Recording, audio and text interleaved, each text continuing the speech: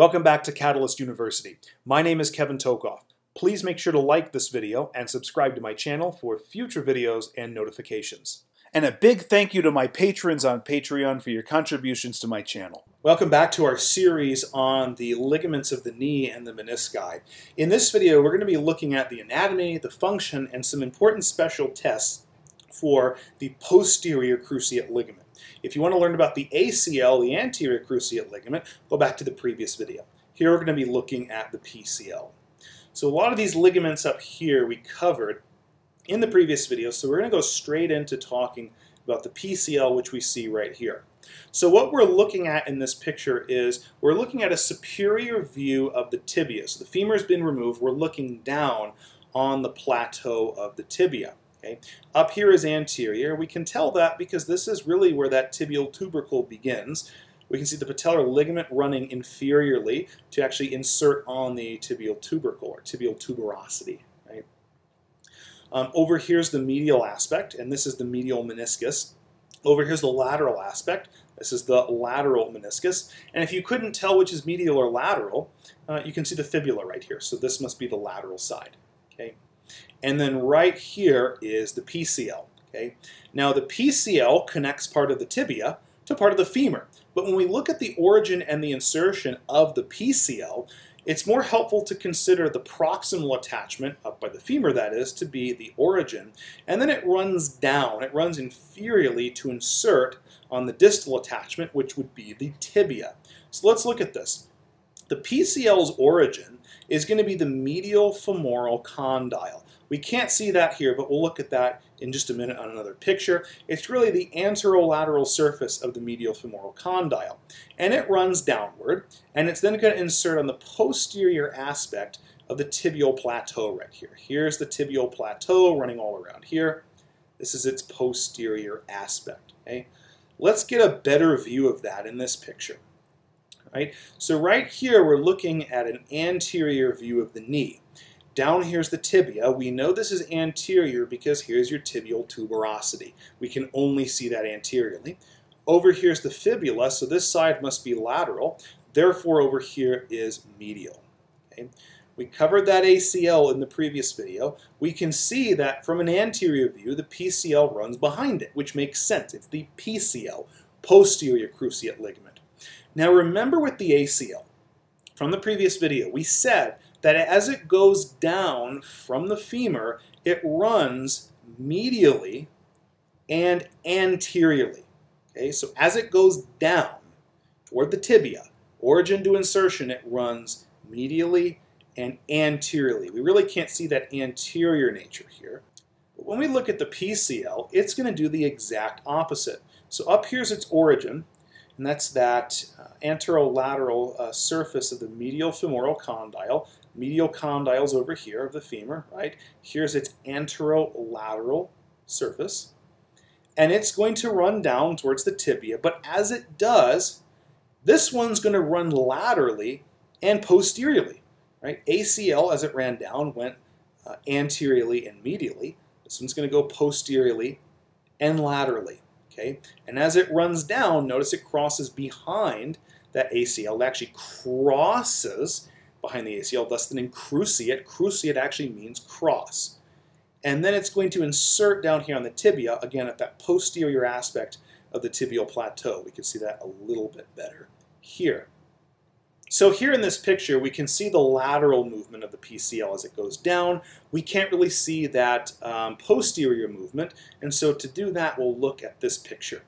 So we saw something similar for the ACL. Here's your femur up here, and we're looking at a lateral view, right? Because here's the fibula, we can see that. This is a lateral view of the knee. Here's your tibia right there, right? And back here's posterior. Here's anterior. So as that PCL runs down, remember it runs laterally. We can't see that here, but it runs posteriorly. Okay? Now, one of the jobs of the PCL is to restrict posterior translation of the tibia relative to the femur. The ACL did the opposite. It restricted anterior tibial translation. PCL restricts posterior tibial translation. Okay? So, let's translate the tibia posteriorly. Here it's translated posteriorly a little bit, right? And as we move the tibia posteriorly relative to the femur, again, we stretch that PCL. But the PCL here is still intact. It's stretched a little bit, certainly, but it's still intact and it's healthy. But let's say at this point, right there, we've reached that limit of posterior tibial translation. What happens if we move that tibia even more posteriorly? Well, the PCL might rupture. Okay? So the PCL's main job is to serve as the primary restraint to posterior tibial translation, which could also be described as anterior femoral translation, but generally you put it in terms of the tibia. But if we do too much posterior tibial translation, that PCL can rupture. And again, here I've just shown it coming directly off of the tibia. It could also rupture somewhere in the middle, right? It could rupture closer to the femur, okay? But generally it's going to be somewhere in the middle. I've just shown it here for the sake of simplicity. So coming back here, the PCL's primary job is to serve as a primary restraint to excessive posterior tibial translation. Or we could also term that in terms of the femur, excessive anterior femoral translation. But that's the same as posterior tibial translation. It's also going to serve as a secondary restraint to excessive rotation. So the ACL was also a restraint to excessive rotation. This one's also going to be a restraint to that. But the restraint here is typically going to be between 90 and 120 degrees of knee flexion. So it's not going to restrain rotation as much in the extended position. You're going to have to flex the knee before the PCL starts restricting rotation.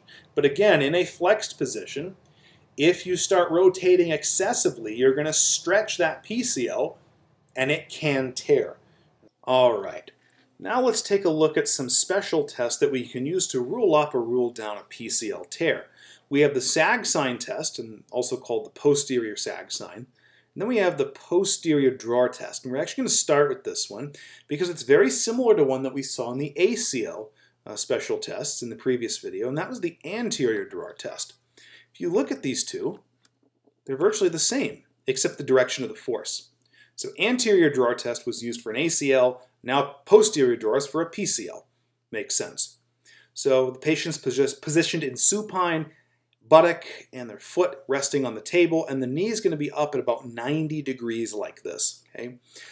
With this, again, like the anterior drawer test, the PT or the practitioner, whoever it might be, is going to reach around with both hands. You can't see the left hand, but you can see the right one, reaching around the back of the gastroc, really taking up a good skin lock there, getting some stability right there for the tibia. And then instead of translating it anteriorly, now you're going to translate it posteriorly. So the only real difference between the anterior and posterior drawer tests is the direction that we're moving the tibia, right? So whichever leg we're going to test on, we're going to bring the knee up to about 90 degrees, like this. Hips are going to be at about 45 degrees. So when we do this, often what we'll do is actually put a little bit of weight on the patient's foot, just because as we start to move the tibia, we don't want the foot to be moving. We want the motion to be isolated at the tibia relative to the femur. So what we'll do is we're going to reach around with both hands right around to the gastroc, so the back of the calf, and take up a good skin lock there, like this. And then when we loop our thumbs around, it'll be roughly on the tibial tuberosity. Posterior drawer test pushes posteriorly. So we're going to translate the tibia posteriorly like that. And again, we should expect a firm end feel. If we had a mushy end feel, that would indicate a torn PCL. Remember, the PCL is primary restraint to posterior translation. So if it's ruptured, you should expect to see excessive posterior translation. And again, a positive test here is going to be that mushy end feel that you see here in this short video. Okay? And in general, for it to be positive, that translation needs to be at least 6 millimeters greater than on the unaffected side. So when you do this test, you're going to do the unaffected side first because there is going to be a little bit of posterior translation, right? But in order to be positive, it has to be 6 millimeters or greater on the affected side than the unaffected side. Okay, so that's your posterior drawer test. Now let's look at the Sag sign, or the posterior Sag Sign Test. Okay? Let me first show you the video of how this is done, and then we'll go back and look at this, which is actually a positive test. The Sag Sign Test, you don't need to use any force. All you're going to do is allow gravity to pull that tibia posteriorly. All right, so the way we're going to do this is we're actually going to have the hips and knees at 90 degrees. Okay? And it'll just look like this. Technically, all we're doing is holding this right here. We could put the heel of her foot on something like a chair. We can just hold this, but we want the leg to be as static as possible. I might even sit down right here. Just put it right there. Pretty easy to hold like that. Now, normally, a person is not going to have a PCL tear. So what we should see is if we follow from the patella across here, it's going to be relatively straight and flat. Okay? But remember, with a torn PCL, we have excessive posterior translation. So what will gravity do to the tibia? It'll pull it down. And so you'll actually see this on the PowerPoint slide, but you'll actually see if there's a PCL tear, there's going to be kind of a divot. Tibia is going to go down right past the patella, and that is the sag. And when somebody has that sag sign, that's indicative of a PCL tear. So hopefully you saw the patient positioning. Femur here is going directly up. Here's the knee joint at 90 degrees. Tibia then goes out horizontally, and again, we're probably going to rest the foot on something.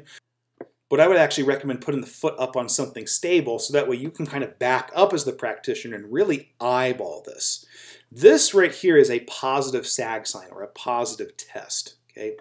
And what we're doing is we're reproducing the same thing that the posterior drawer test did. Posterior tibial translation. The only difference here is that we're having to use our own force. We're not having to use any force here. Why? Gravity is the force. It's really the weight of the entire lower leg here that's causing the proximal part of this tibia to translate down and excessively. And down in the picture would correspond to posterior translation of the tibia relative to the femur. Okay? Now, between these two tests, the posterior drawer test has a better sensitivity of 90%, meaning if you have somebody that has a negative posterior drawer test, there's a 90% chance that they don't have a PCL tear. The sensitivity of the Sag Sign test is worse. And so if you're looking to simply rule out a PCL tear, you're going to use the posterior drawer test. Now, when it comes to ruling in a PCL tear, it really doesn't matter which one you use. They both have pretty darn good specificities. This one's the worst one. 99% still pretty good, meaning if somebody has a positive posterior drawer test, there's a 99% chance they have a PCL tear. Specificity for the Sag sign is even better, 100%. If they have this positive Sag sign, they have a PCL tear. Now, like the ACL special test, these values for sensitivity and specificity are derived ultimately from chronic injuries, or at least subacute, not from acute injuries. And that's important to understand because when you have an acute PCL tear, there's a lot of things that happen in the knee, right? You have joint effusion, so there's a lot of swelling that goes in there. And that swelling is fluid that can take up space. And anything that takes up space restricts movement. So you could have a situation where there's a lot of swelling in there right after the injury occurs, but you don't get much posterior translation, and so it might be a false negative when in reality they actually do have a PCL tear. So if it's an acute injury and you note that there's a lot of swelling in there, you probably should test it multiple times and then wait a little bit, wait till that swelling calms down a little bit, and then test it again because you may actually get the positive result after a little bit of time. The other thing that can happen with an acute injury is you can get compensation by the quadriceps. Okay, in the ACL tear, we have excessive anterior tibial translation, right? And so the hamstrings may actually isometrically fire to keep that tibia from going too far anteriorly, right? So the hamstrings are compensating. The opposite's true of the posterior drawer test. We have excessive posterior translation, so we might actually get some quadriceps firing to compensate to keep the tibia from going too far posteriorly. Okay? So again, when you do these tests, particularly the posterior drawer test, you want to kind of make sure that the patient is as relaxed as possible, because if the quadriceps are firing pretty hard, you may actually also get a false negative there on the posterior drawer test. So just take those things into consideration. So hopefully this video gave you a good understanding of the anatomy, the function, and the special test for the PCL. In the next couple of videos, we're going to be going over the collateral ligaments. Those would be the MCL and the LCL, so make sure to join us then. Thanks for tuning in. Please like, subscribe, and check out my Instagram for cool science and not science stuff.